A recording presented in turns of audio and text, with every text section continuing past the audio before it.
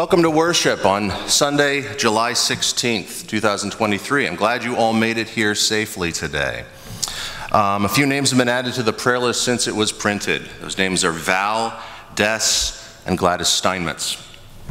We will have a spoken word service today. Martin's on vacation, and Bonnie Schultes was going to play today, but she called me from the road about 8:45 and said that she simply could not get here because of the road closures she encountered from where she was coming from. So it will be a spoken service today. I also understand we're having some connectivity issues with the PowerPoint right now, so if you're not seeing the words up on the screen and I keep going because I don't have eyes in the back of my head, just let me know so we can get through it. The leaders of Pop's Treasures, our monthly resale boutique, are in need of newspapers and circulars to wrap up some of their items. If you have any old newspapers that you can donate to the cause, please be in touch with Mary O'Mealy. If there are no other announcements I neglected to make, then let us quiet our voices and our hearts as we begin our worship time with a time of silence.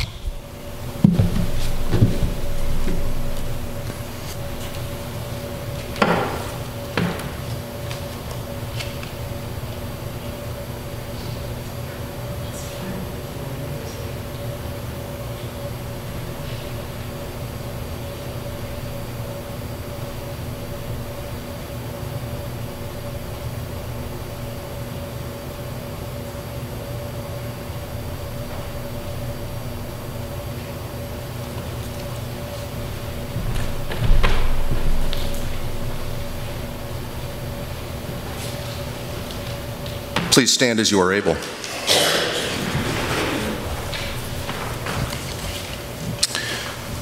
Blessed be the Holy Trinity, one God, who greets us in this and every season, whose word never fails, whose promise is sure.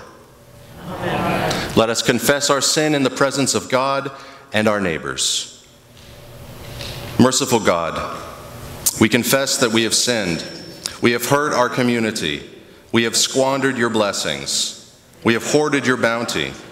In the name of Jesus, forgive us and grant us your mercy. Righteous God, we confess that we have sinned. We have failed to be honest. We have lacked the courage to speak. We have spoken falsely. In the name of Jesus, forgive us and grant us your mercy. God is a cup of cold water when we thirst. God offers boundless grace when we fail. Claim the gift of God's mercy. You are freed and forgiven in the name of Jesus Christ.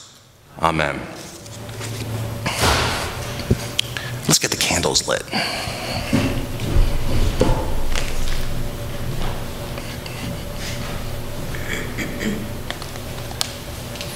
The grace of our Lord Jesus Christ, the love of God, and the communion of the Holy Spirit be with you all. And also with you. Let us pray. Almighty God, we thank you for planting in us the seed of your word. By your Holy Spirit, help us to receive it with joy, live according to it, and grow in faith and hope and love through Jesus Christ, our Savior and Lord. Amen. Please be seated. I invite the young and young at heart to come forward for story time, but as I think it's just going to be Ben coming forward. All right. I'm going to ask you all to participate in this as well from your seats. So we're going to have a lot of young at heart today, and you two are going to help show them what to do. So, what do I got here? What is this? Sesame seeds. This is sesame seeds. You want to eat a sesame seed? You want to eat a sesame seed? It's not that gross. It's fine. What happens if I plant these? They grow Sesame Street. They grow Sesame Street. I think that's absolutely right. That's where Sesame Street came from, is they poured a whole bunch of these in a TV studio somewhere. No, I don't know if these seeds are like have been roasted or something, so they won't grow. But if I throw seeds on the ground, what's going to happen? Something will grow, right? Well, Jesus told us a story about seeds. So I want to act this out. So you two stand up with me, and I invite you all to do the actions as well.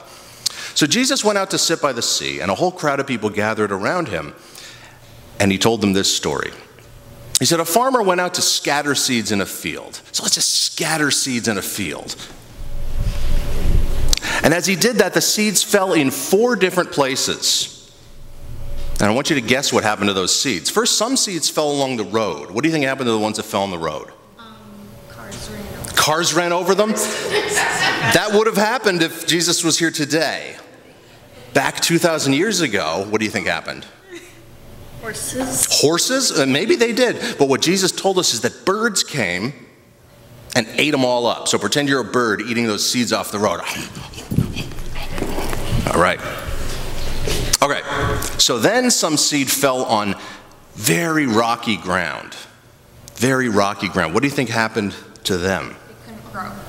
They couldn't grow and fish ate them. They couldn't grow and fish ate them? Yeah. Well, maybe today, but normally, no, you're absolutely right. What happened was there was a little bit of soil there, so they started to spring up quickly. They grew really fast. But then, because there was so little soil there with all the rocks, when the sun came out, they withered away and just died. Well, then some seeds fell into thorn bushes. What do you think happened to those?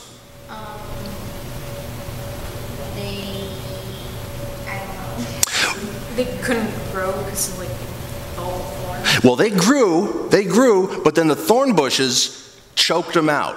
No. The thorn bushes pushed them in and shoved them and choked them out, so they couldn't grow and they died too. But some seeds fell into good soil. And they grew and they grew and they grew. Come on, grow with me, grow. They grew, they grew, they grew, they grew. Jesus said some of them grew 30-fold, some of them grew 60-fold, some of them grew 100-fold. Wow. And they did a dance. And then Jesus explained this story. But I'm not going to explain it to you now. I invite you to listen to the gospel and hear how Jesus explained it. And it's okay if you don't understand it right now. It's okay if you don't understand it right now. Our understanding of Bible stories grows as we go through life, just like those seeds grow. So thank you very much. Let's bow our heads for a prayer. Dear God, thank you for seeds. Thank you for growing. Help us to be good soil. Amen. Okay, you can go back to your seats. Thanks.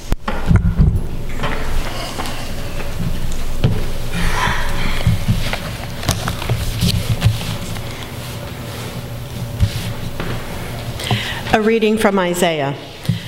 God's word to Israel's exiles is as sure and effective as never-failing precipitation. Good for today. Their return to the Holy Land in a new exodus is cheered on by singing mountains and by trees that clap their hands. For as the rain and the snow come down from heaven and do not return there until they have watered the earth, making it bring forth and sprout, giving seed to the sower and bread to the eater, so shall my word be that goes from my mouth. It shall not return to me empty, but it shall accomplish that which I purpose and succeed in the thing for which I sent it. For you shall go out in joy and be led back in peace. The mountains and the hills before you shall burst into song, and all the trees of the field shall clap their hands. Instead of the thorn shall come up the cypress. Instead of the briar shall come up the myrtle. And it shall be to the Lord for a memorial, for an everlasting sign that shall not be cut off. The word of the Lord. Thanks be to God. You visit the earth and water it abundantly. You make it plenteous. The river of God is full of water. You prepare the grain, for so you provide for the earth. You drench the furrows and smooth out the ridges. With heavy rain, you soften the ground and bless its increase. You crown the year with your goodness, and your paths overflow with plenty. May the fields of the wilderness be rich for grazing, and the hills overflow with joy. May the meadows cover themselves with flocks, and the valleys cloak themselves with grain. Let them shout for joy and sing. A reading from Romans. There is no condemnation for those who live in Christ. God sent Christ to accomplish what the law was unable to do, condemn sin, and free us from its death-dealing ways. The Spirit now empowers proper actions and values in our lives and gives us the promise of resurrected life. There is, therefore, now no condemnation for those who are in Jesus Christ. For the law of the Spirit of life in Jesus Christ has set you free from the law of sin and of death. For God has done what the law, weakened by the flesh, could not do. Sending God's own Son in the likeness of sinful flesh, and to deal with sin, God condemned sin in the flesh, so that just requirement of the law might be fulfilled in us, who walk not according to the flesh, but according to the Spirit. For those who live according to the flesh set their minds on the things of the flesh, but those who live according to the Spirit set their mind on the things of the Spirit. To set the mind on the flesh is death, but to set the mind on the Spirit is life and peace. For this reason, the mind that is set on the flesh is hostile to God. It does not submit to God's law. Indeed, it cannot. And those who are in the flesh cannot please God. But you are not in the flesh, you are in the Spirit, since the Spirit of God dwells in you. Anyone who does not have the Spirit of Christ does not belong to him. But if Christ is in you, through the body is dead because of sin, the Spirit of life because of righteousness. If the Spirit of the one who raised Jesus from the dead dwells in you, the one who raised Christ from the dead will give life to your mortal bodies, also through this Spirit dwelling in you. The word of the Lord.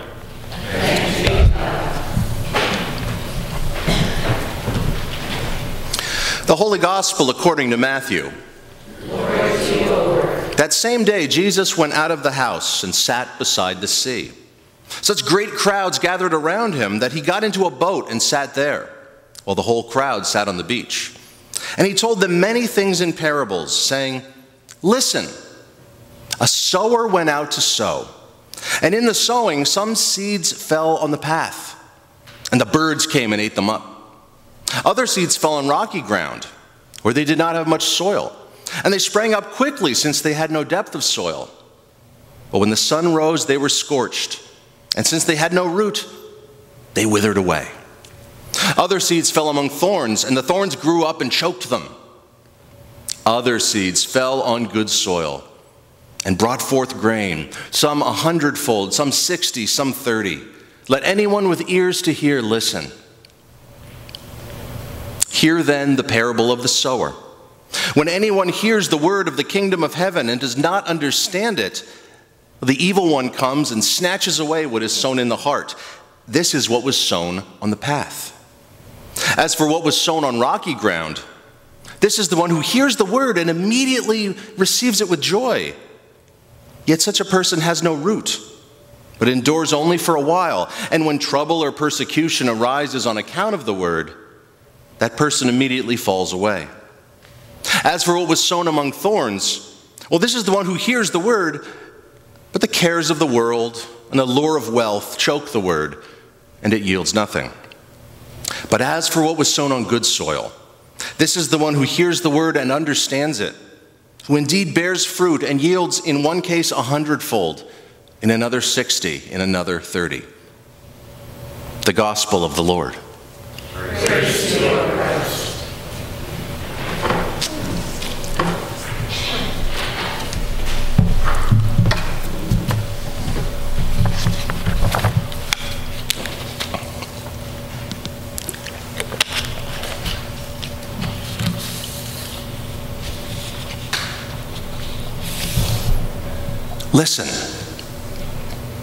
Listen, I have a message for you. Yes, for you. You know, every now and then someone will tell me, "Pastor, it's like today's sermon was written just for me." Now, usually, I didn't write the sermon for that one person, but I'm always glad to hear when the Holy Spirit connects with somebody like that. But today's message is for you. Yes, you, the one who's wondering right now, does he mean me? Yes, I do. This message is for you. So listen, a sower went out to sow. Now this isn't sow with a needle and thread, but S-O-W, spreading seeds on the ground. I'll be honest, sowing seeds is not my specialty. But then again, this sower in the story, I'm not sure it was his specialty either, because he wasn't very careful with where he threw those seeds. He must have sown an awful lot of seeds, and they got everywhere. They got stuck in the soles of your shoes. They got caught in your hair, in the wheels of any passing carts. Seeds upon seeds upon seeds. He threw those seeds like they were rice or rose petals at a wedding, like they were confetti at the Rose Bowl, like they were ticker tape in New York City when John Glenn returned from orbit in 1962.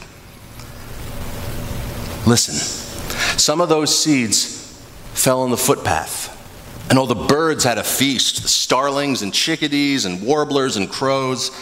They were full for days. And now listen close. Here's the secret. When anyone hears the word of God and doesn't understand it, the evil one comes and snatches it away. That's what the seed on the footpath is all about. So listen. Some of the seeds fell on rocky ground. You know, like here in Johnsonville. Around here, we know rocky ground. Last year, I ordered a swing set kit for my kids, and when it arrived, I was able to put all the pieces together and get it set up, no problem. And then I tried to anchor it in the ground. Big problem. None of the things that were suggested in the instruction manual came close to working in this rocky ground. Thankfully, Scott Ships came to the rescue, sharing generously of his time and of his rebar to make it work. So anyway, some of the seeds fell on rocky ground, and those seeds started to grow right away. But those rocks, those Johnsonville rocks, well, the roots couldn't find anywhere to go. And when the sun came up, the plants were scorched, and they withered and died.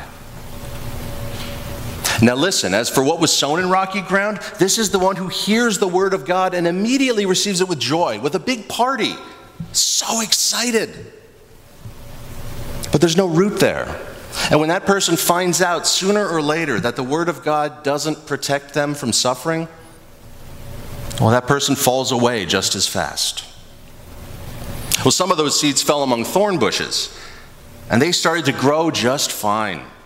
But as they grew into plants, there was no room for them. The thorn bushes pushed them and squeezed them and took all the good nutrients from the soil, and those plants died.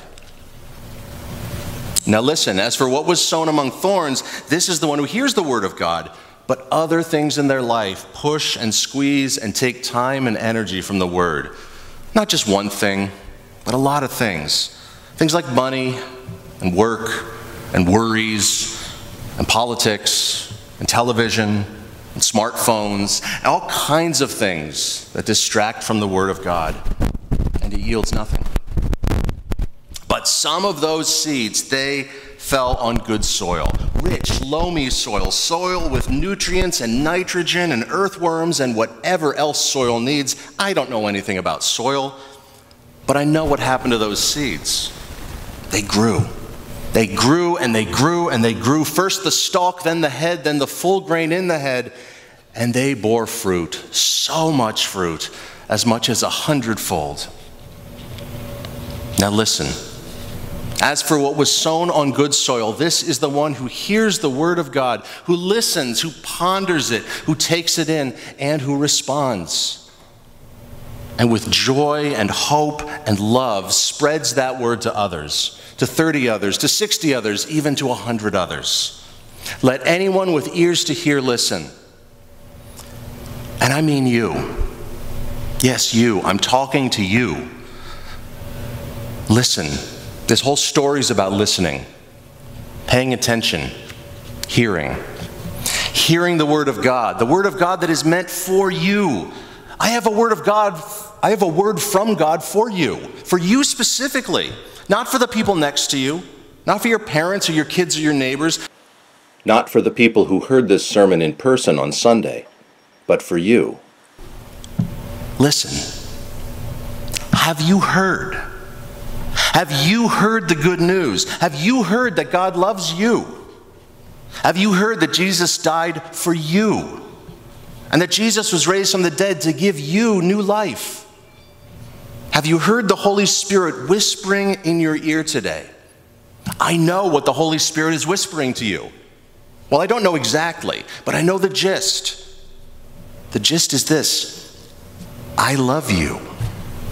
The gist is this: I am here within you and around you. I am your life and your passion and your hope, and I have a plan for you. And you might say, nah, the Holy Spirit isn't talking to me. The pastor isn't talking to me. This is just another sermon gimmick. Well, sure, it's a sermon gimmick. I don't really know how to preach without gimmicks. But just because it's a gimmick doesn't mean it's not true. The Holy Spirit is saying to you, I am here with you, and I have a plan for you. You see, I know you. I know that you have been the footpath. You know, the folks who didn't listen to the word and it just got snatched away from those birds? You've been that. So have I. And I know that you have been the rocky ground. I know that you have been burned before, that you've been hurt, and that you've turned away from God. You've done that. So have I. And I know that you've been among the thorns. I know that distractions have kept you from following Christ. I know you've been there. So have I. You've been all these things, but even when you were those things, that sower just kept sowing those seeds, so many seeds at every moment of your life. And I know that you have also been good soil. And I know that right now, at this very moment, you are good soil. Right now, at this very moment, you are ready to hear. Not everybody is right now, and that's okay, but you are. And that seed is ready to grow.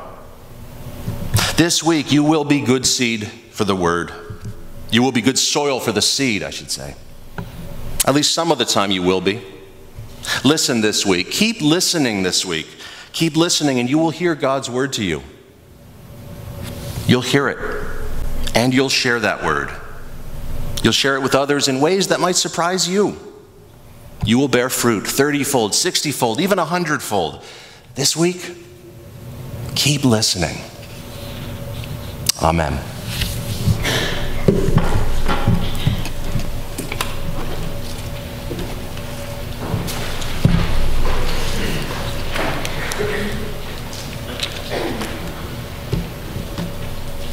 I believe in God the Father Almighty, creator of heaven and earth.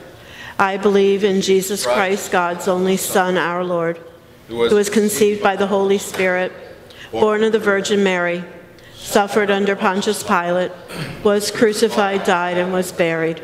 He descended to the dead. On the third day he rose again. He ascended into heaven. He is seated at the right hand of the Father, and he will come to judge the living and the dead. I believe in the Holy Spirit, the Holy Catholic Church, the communion of saints, the forgiveness of sins, the resurrection of the body, and the life everlasting. Amen. Confident that God receives our joys and concerns, let us offer our prayers for the church, those in need, and all of creation. Guide your church, O God, to sow seeds of forgiveness and righteousness on good soil. Direct your people to proclaim your love throughout the world in this congregation and in the congregation of Holy Trinity, Dingman's Ferry, along with their pastor, Niels Nielsen. Hear us, O God. Your mercy is great. Sustain our creation, O God, by sending favorable weather, causing trees and fields to grow, protecting waterways from pollution, and inspiring in all people the need to be good stewards. Hear us, O God. Your mercy is great. Maintain peace among all people, O God, and rise up lawyers to work for justice in the courts, advocates to speak for the downtrodden, and politicians to work on behalf of the common good. Hear us, O God. Your mercy is great. Heal those who are sick, O God, including Gladys, Des, Des. Val. Val. David. David. Kurt. Kurt. Diana. Diana. Amanda. Amanda. Neil. Neil. Larry. Larry. Owen. Owen. Shirk. Shirk. Eric. Eric. Steve. Steve. Walter. Walter. Marion. Marion. The family and friends of Sandra. Sandra. Shayna. Shayna. Tracy. Tracy. Vicky. Vicky. And Bo. Bo. Guide healthcare workers to care for those who suffer, scientists to conduct life-saving research, and counselors to care for victims of sexual abuse and exploitation. Hear us, O God. Your mercy is great. Answer the prayers of those gathered in worship, O God. Protect those who travel near and far. Accompany visitors to this congregation and nurture our faith. We celebrate with those having birthdays this week, including Luke Hoff, Edna Antonucci, and Sarah Gottschalk. We wish them a very happy birthday and a year of good health and happiness. Hear us, O God.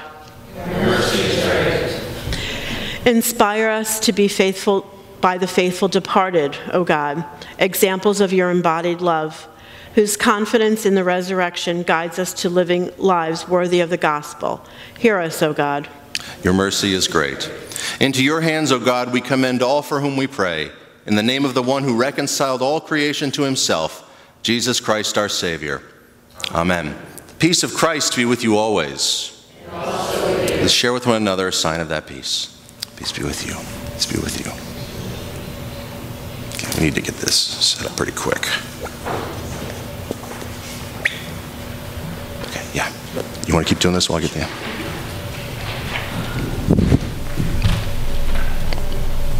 Yeah, come here. Let's give it to Alex.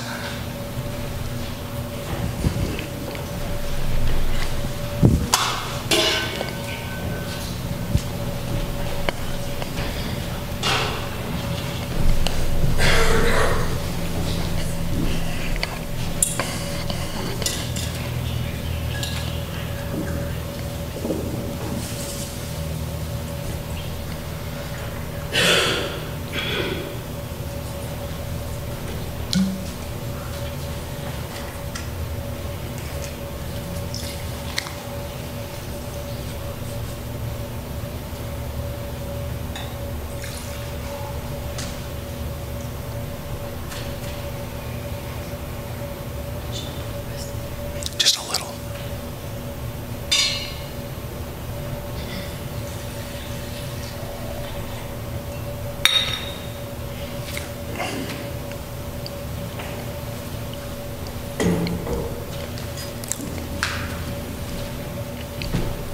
God of field and forest, sea and sky, you are the giver of all good things. Sustain us with these gifts of your creation and multiply your graciousness in us, that the world may be fed with your love through Jesus Christ our Savior and Lord. Amen. Please stand. The Lord be with you. And also with you. Lift up your hearts. We lift them to the Lord. Let us give thanks to the Lord our God. It is right to give our thanks and praise. It is indeed right, our duty and our joy, that we should at all times and in all places give thanks and praise to you, Almighty and merciful God, through our Savior Jesus Christ, who on this day overcame death and the grave, and by his glorious resurrection opened to us the way of everlasting life. And so with all the choirs of angels, with the church on earth and the host of heaven, we praise your name and join their unending hymn. Holy, holy, holy Lord, God of power and might, heaven and earth are full of your glory. Hosanna, Hosanna, Hosanna in the highest. Blessed is he who comes in the name of the Lord. Hosanna in the highest. Holy God, our Maker, Redeemer, and Healer, in the harmonious world of your creation, the plants and animals, the seas and stars were whole and well in your praise.